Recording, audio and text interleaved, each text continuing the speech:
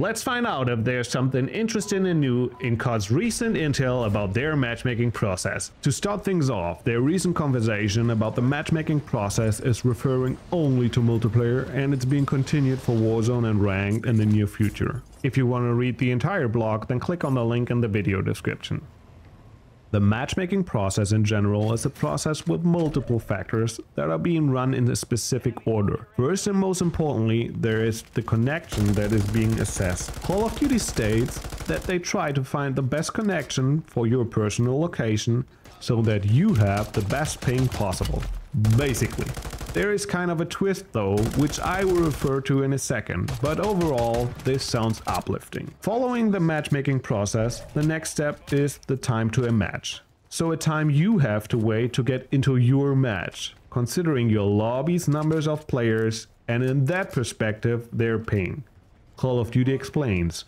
If the wait time in a lobby is excessively long, players typically recycle the process by cancelling out of matchmaking search and restarting it, or even quitting. This does not quicken the matchmaking process and in fact can be detrimental. And right there is a twist. If you have to wait for too long time to get your best connection lobby filled, then the matchmaking process starts all over again at step 1, so the connection, but with the exception that it looks for your second best ping, if that makes sense. And if that's not going to help, then it will do this over and over again until connection and wait time and even the following steps of the process fit together. I don't want to blame it, my pings are in general around 20 to 30, but there are a lot of examples where the ping is much higher and people legitimately yearn for a better connection. So talking about connection being the most important thing when it's just not is kind of a bummer. What do you think? Are you willing to wait even longer to get a good connection, or are you down for a quick game regardless if the connection is not the best? Furthermore, COD talks about the Rustman playlist, which is kind of intriguing to me. They state that players often left the lobbies or matches early on because the majority were hoping for shipment instead of Rust. And that's why the backfilling prioritized Rust over shipment, so players felt like Rust was disproportionately selected over shipment. That is very interesting and somehow explains why playlists come and go. This is a good example of different understandings of the community and what they feel, and of the depth that have the insight in numbers and change things because of that. This is why communication plays such an important part and can't be stressed enough. The third and last step in the matchmaking process is for all the other factors. Playlist diversity, recent maps and modes, skill and performance, input device, interesting, platform, so PC or console, interesting, and voice chat. I find voice chat is kind of interesting here too, although it just states that it only considers if voice is enabled or disabled. I kind of believe that if you're using voice chat more often and have it enabled, it puts you into a lobby with other players that use it too. That could lead to a lobby that is communicating even better, so players that use it to coordinate their tactics and engagements. This could affect Warzone more than multiplayer, but it is worth keeping in mind if you're looking for squads that communicate much better. Now let's head over to the probably most discussed part, the measuring of skill for the matches. We all know SBMM is out there, but we really don't know, to this date, how it works in detail. This is what Call of Duty writes on their blog. Skill is determined based on a player's overall performance, kills, deaths, wins, losses and more, including mode selection and recent matches, as an overall metric across all multiplayer experiences. Skill is not only a factor in matchmaking players against appropriate enemies, but also when finding teammates. We use player performance to ensure that the disparity between the most skilled player in the lobby and the least skilled player in the lobby isn't so vast that players feel their match is a waste of time. Our data shows that when lower skill players are consistently on the losing end, they are likely to quit matches in progress or stop playing altogether. We also understand that many high skill players want more variety of experience, but often feel like they only get the sweatiest of lobbies. We have heard this feedback clearly and will continue to test and actively explore ways to mitigate this concern. Interesting. First of all, we got the confirmation that skill is assessed by a KD and wins and losses, as well as mode selection and recent matches. and more. What that means we can only imagine. Speaking of disparity in the lobby between good and bad players, I can only endorse that. Speaking of only losing or winning, this is where it gets interesting. What are your experiences?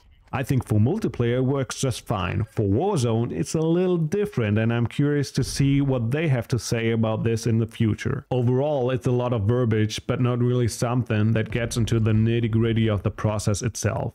Which is kind of a shame considering the overall good move of starting this conversation with the community.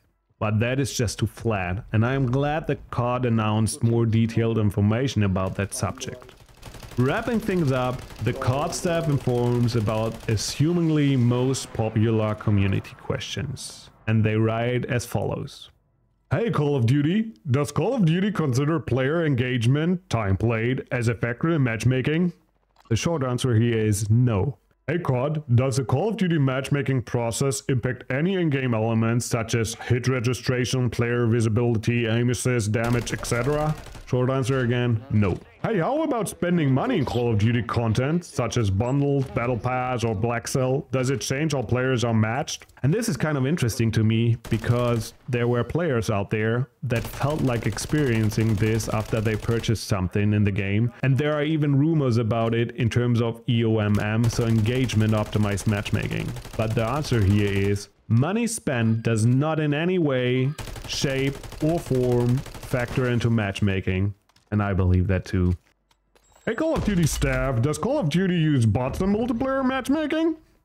I don't know why you would think about that ever, but the short answer COD gives is just no. But hey, do partners or content creators get special consideration in general matchmaking?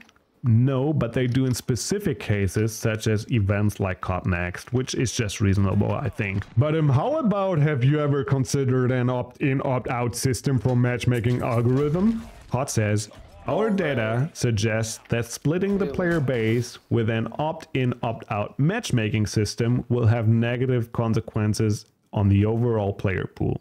And what about, have you ever tested removing skill as a consideration from matchmaking? COD says, we have run tests over the years to determine if removing skill as a consideration from matchmaking makes sense. We will continue to launch these tests periodically. To date, the data remains consistent with what we detailed above. Players tend to quit matches or stop playing if they are again blown out, resulting in a negative overall experience for all players in the lobby and the general player population. We purposefully do not disclose when these tests occur because it may impact feedback or the data we see during the tests. And I talked about this in a video I made. SBMM is always something good. You gotta be crazy if you want it to be removed, but it's still questionable how it really works and if it hits too hard. Oh hey COD, have you considered removing skill from matchmaking in specific general multiplayer game modes? COD answers, we have considered this in the past and we will continue to examine if this idea makes sense as part of an experimental playlist or in specific modes.